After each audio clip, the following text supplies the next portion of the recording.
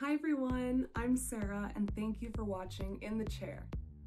I work backstage as a wig and makeup artist, so I'm not very used to being on camera. And action. However, last fall, I did make it out on the WinSphere stage as a supernumerary lion in the Magic Flute, while also working on the wig and makeup crew. And what that means is, in between makeup calls, I was putting my tail on and running across the stage. I am so happy to have had that experience, and I realized then that opera brings together some of the most unexpected people in the best ways. And so to show you what I mean, I now introduce to you some of our very own Dallas Opera supernumeraries, with drawings by me.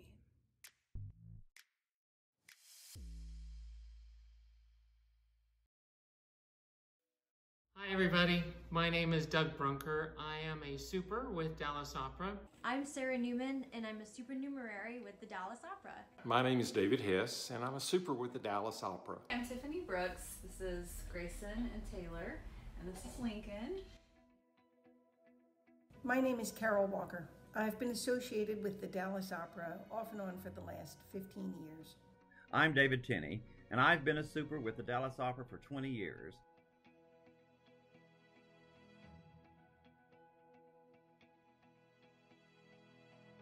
When you're singing, the main thing that you're worried about is the music. You've got to maintain that connection with the maestro or maestra in the pit, and you've also got to consider or think about maintaining your column of sound. That's kind of where supers come in. There's a lot of action that happens in opera that would get in the way of a singer. And here's a secret I'm going to let you in on. What supers know is that being a super is often the best seat in the house. So during that production, Sarah Gartland, who was singing our Musetta, came and sat on my knee and sang parts of Quando Me ne vo. It was glorious. Can you imagine a world-class soprano sitting on your knee singing Puccini? It was phenomenal. Mwah. I'm also a patron. I see the operas from out in the house as well. I started out at the urging of a friend doing light walking, which in and of itself is not all that exciting except for the fact that you get to be behind the scenes, you get to see the props and the sets up close and kind of see how the magic is done. And after that, boy, I was just hooked. I was a cigarette girl in Carmen. I got to puff powder out the ends of fake cigarettes and listen to opera stars sing. And then last season, I was in La Boheme as the juggler. And I was asked to juggle on an elevated platform, and that was very exciting. Beautiful costume, big feathered hat and whatnot. But then they asked me to do it without my glasses on. So it was nerve-wracking, but it all worked out well in the end.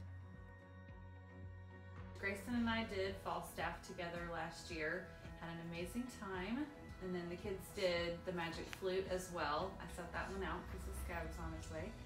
In Falstaff, I was the artist apprentice, and in the Magic Flute, I was the Crocker Queen.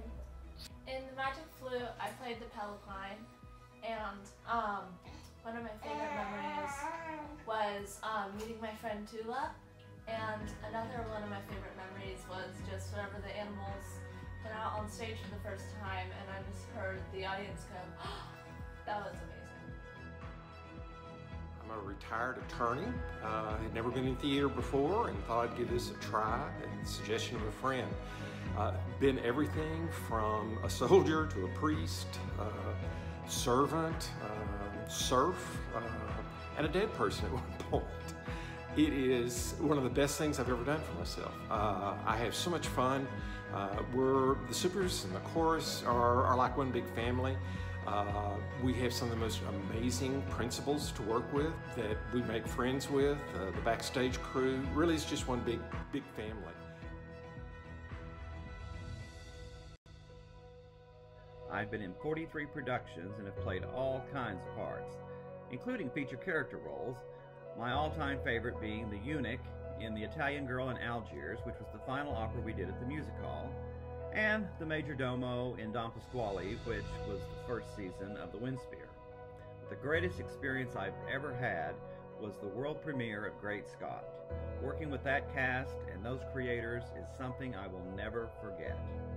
Thank you.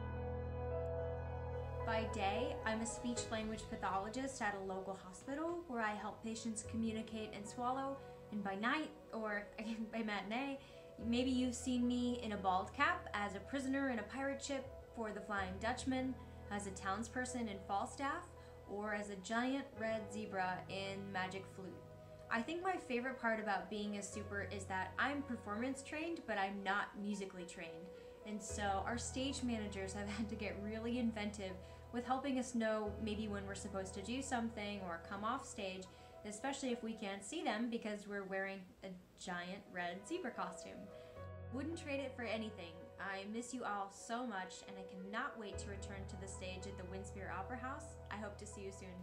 We love being a part of the Dallas Opera together with multiple generations. Everyone can enjoy it. And there really is nothing like looking out from the stage of the Windsphere to a full house and being part of something as spectacular as that is. We will sing for you again.